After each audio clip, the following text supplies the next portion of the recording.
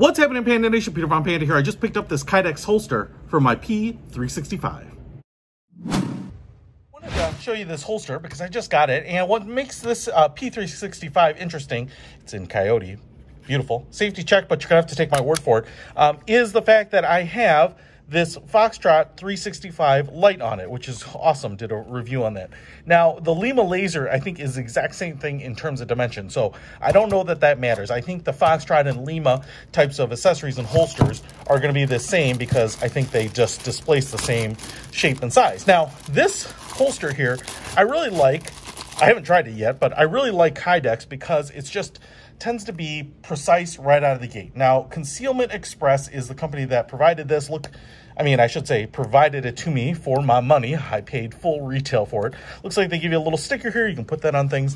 Concealment Express has a little book in here, and they've got just a ton of stuff here. Now, like I said, the thing I like about KYDEX is right out of the gate, ooh, we have more stickers, is you don't have to, you know, break them in, right? They are usually just a great fit. KYDEX is molded to a model. It's usually very durable. They're great for being outdoors. You don't have to worry about them getting soaked and deforming. This one is an outside the waistband holster. You can see here it's got this paddle flap on it, which looks like plastic. I mean, it kind of has a look and feel of KYDEX, but you can see here it's kind of curved. So your belt will go through there, and then there's a couple of tabs right here on the bottom that will hug that bottom edge of your holster. Now, I will say, this is going to be a little bit of an estimate, but I will say that that's probably about 1.5 inches to 1.75 inches is probably your max belt height.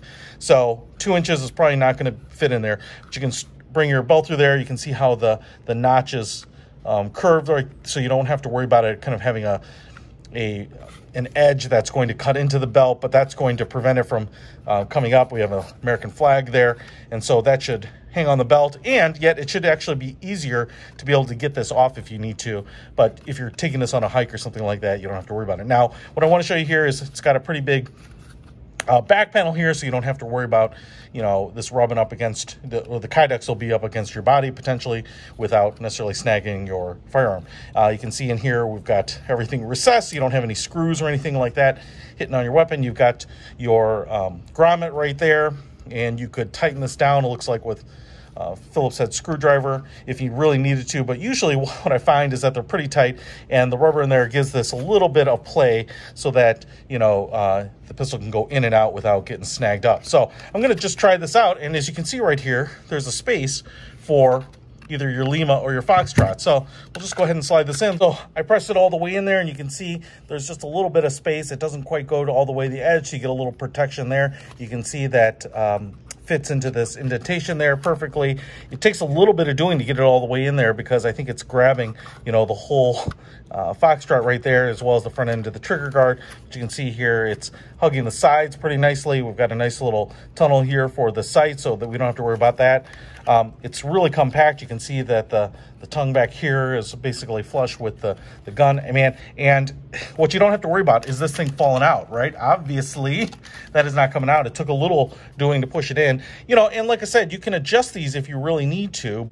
Now, if you want to take it out, it's going to be a little easier with the belt holding it down, so you can just kind of rip it out, and the belt is kind of holding that in, taking the pressure. But man, just a really good fit overall. I really, really like it. So this is one of those things where even if you don't have like a thumb release or a button strap going over the back, you know, I think you could take this on a hike, you know, be pretty active, ride a horse, whatever you want to do, and you don't have to worry about this sucker falling out, and these things can take a beating. And they also really, really protect the gun, and the whole trigger guard there is covered up. And the best part is if you've got this accessorized with a light, which I really, really like, then you don't have to worry about this not fitting, right?